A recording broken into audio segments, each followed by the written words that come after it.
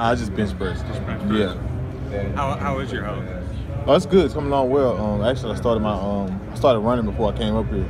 So yeah, it's going real well so far. Would you say 100% or? Probably about 75, 70, something like that. Yeah. Was that the same knee that you hurt during the spring?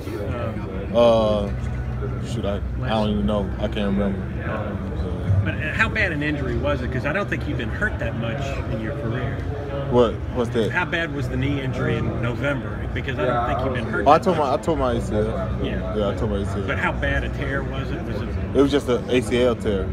Yeah, it wasn't nothing else that was wrong. It was just ACL.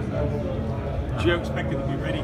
I'll be ready. Yeah, I'll be ready for fall. Like, especially for camp, I know I'll be ready. What about like OTAs, like June? Or are you looking more like end of July? I'm looking more like in July, August, something like that.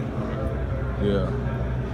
Do you think that hurts you too much, or do you think that your level of play in a really good conference kind of offsets a lot of the health stuff? I'm not sure. I mean, I guess we'll see. I don't know.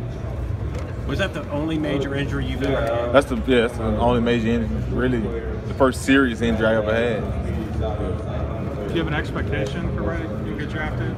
Anything? Nah, I don't. I mean, just kind of see when that day's come. When that day comes.